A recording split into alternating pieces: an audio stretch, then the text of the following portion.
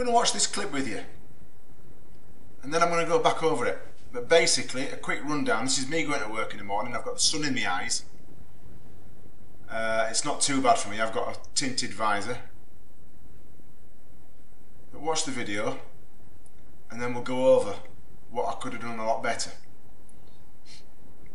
and some of the reasons why I could have done a lot better, and the reasons why I didn't. And we're going to run it right to the end. It's only a couple of more seconds, another 17 seconds. Now, as I say, I live in Australia. The sun is in my face on my way to work on a day shift, and it's in my face when I'm riding home. Now, that's the clip. Don't know what you saw of it. Let's play it again. Okay, let's zoom back and play. Now, riding to work, as I said, I've got a white ute in front of me. The lane to my right is clear. To my left, I've got a big truck, which you can't see, and behind it immediately, right up its arse, is a car. Then up that arse is another car on the brakes. My danger here, look at it. Why didn't I swing out to the right?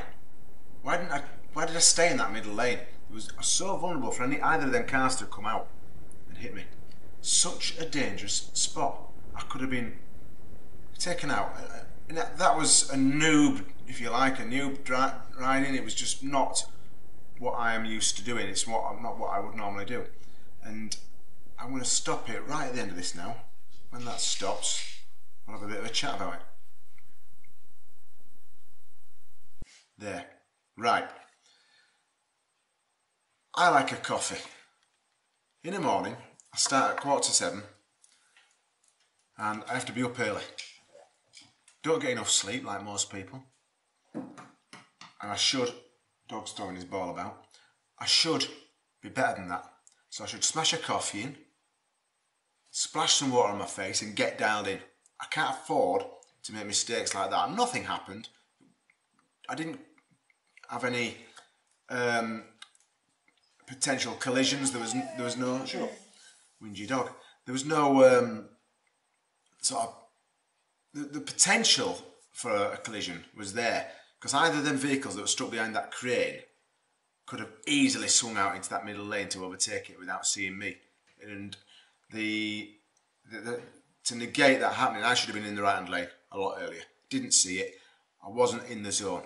And it just proves that I'm not perfect. It proves that we need to maybe mix up our journeys to work and home. Instead of zoning out, get a coffee into you, go a different way, sharpen yourself up a bit, rather than doing that same route to work every day, expecting the same things to happen. In that instance, something new could have happened to me, and I could have ended up in quite a bit of conflict with either of them vehicles that were stuck behind that truck. I'd have been in their blind spot. They were up the arse of that truck, that crane, sorry, giving it this, and all they're bothered about is getting past it. Quick glance in the mirror, I've got a gap, go. I'm right in on the shoulder. I hadn't seen it happening before I was there. It didn't happen, but it could have very easily happened. That's the sort of thing you've got to look for, and it's a mistake on my part. I didn't get any conflict, nobody moved, but when I did it, I knew, and I thought, you know what, I'm better than that. And so should you be, so should everybody be. Consider what could happen. It's the what ifs. Get a coffee into you, change your journey to work, change your route, just mix it up, keeps the senses sharper. And yeah, ride safe. Alright guys? It's just a nice one to show you a bit different today, rather than just point out what to do. It's nice to show something what not to do. I ain't perfect. Never said I was. Alright guys, enjoy. See you in a bit.